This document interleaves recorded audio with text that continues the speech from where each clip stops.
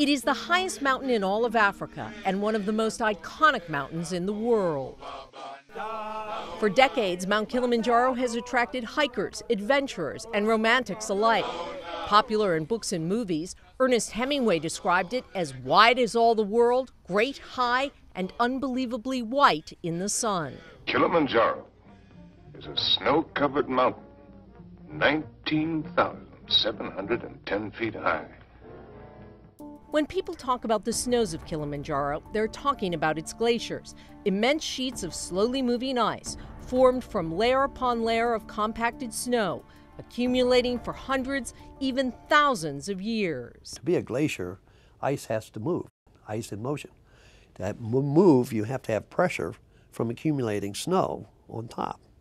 And like other glaciers on Earth, the ones on Kilimanjaro are in serious trouble. We're losing glaciers around the planet. It doesn't matter whether you're in the tropics of the Andes in South America or on Kilimanjaro or any of the glaciers in Africa or over in Papua, Indonesia, the ice is disappearing. For the past 30 years, Dr. Lonnie Thompson of Ohio State University has been collecting ice core samples from glaciers all over the globe. His ice core collection, stored in a freezer kept at 30 degrees below zero, is one of the largest in the world. The oldest records we have to date are from the Glia ice cap in the western Kunlun Mountains in China. That record goes back over 750,000 years from a mountain range. One of our best records is what's recorded in the ice as far as getting us a perspective on many of the variables that cause climate change. And this is the second core to bedrock on Kilimanjaro.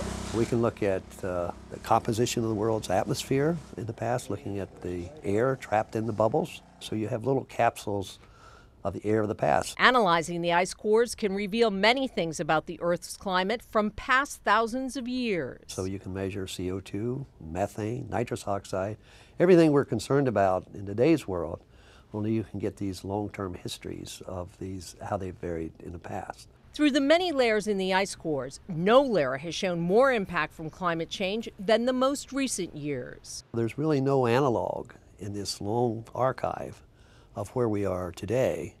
And of course, we're really concerned about where we're going to be in less than 100 years if we continue on our current path. If the ice and snow on Kilimanjaro were to disappear, the economy of Tanzanian communities that rely on the mountain for tourism and natural resources could be in serious jeopardy. Elsewhere in the world, the disappearance of glaciers could have serious impacts on communities that rely on them for drinking water, hydroelectric power, irrigation, and many other needs. Scientists also worry that the vanishing of glaciers worldwide is a signal of other, more drastic climate changes to come. They are the canaries in the coal mine for ice. And I think the fact that they're all telling us the same story, to me, is what's really of concern. To better understand how climate change is impacting the mechanics of glaciers, it's important to look at how glaciers melt. Most glaciers around the world today experience a negative mass balance of the glacier as a whole. Dr. Douglas Hardy of UMass-Amherst has been to Mount Kilimanjaro a total of 13 times and continues to go once a year, measuring the decline of its glaciers. From his camp near the summit, Hardy sets up weather stations at different points along the glaciers that measure everything from air temperature to solar reflection. Working at 6,000 meters is very difficult. It's very unpleasant much of the time. And it's exhausting to spend an entire day chipping into the ice or walking and drilling holes into the glacier to reposition stakes on the glacier, climbing the tower. It's exhausting. At the summit, air temperatures stay below freezing, but because the air is so thin, the sun's solar radiation is more intense, and that has a huge impact on the ice. We've got a tremendous amount of radiation coming from the sun, energy coming from the sun because we're at high altitude, we're above much of the atmosphere. As the solar radiation penetrates the glaciers, it causes the ice to melt, turning the solid ice into a liquid. In some cases, the radiation is so intense that the ice is vaporized, a process called sublimation. Sublimation is nothing more than evaporation going, in the case where we go from a solid to a vapor. Precipitation is one of the keys to preventing these glaciers from melting and sublimating.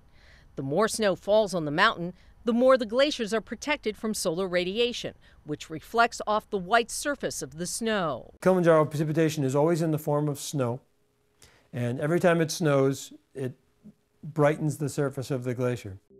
If there is less snow cover, the glaciers are more exposed to solar radiation, and thus more subject to melting and sublimation. Tanzania has seen a lack of precipitation in the form of a drought, resulting in less snow cover on Kilimanjaro. The drought, some scientists believe, could be the result of climate change over a much larger area, the Indian Ocean. We know that the heat content in the Indian Ocean has been increasing as a result of warming of the atmosphere. We know that the sea surface temperatures have been changing, and we know that precipitation over much of Tanzania, East Africa, has been decreasing. Climate is everything. It's temperature, it's precipitation, it's radiation, it's cloudiness. All of those variables are out there. All of which are driving the glaciers of Kilimanjaro and others around the world to disappear, sometimes into thin air.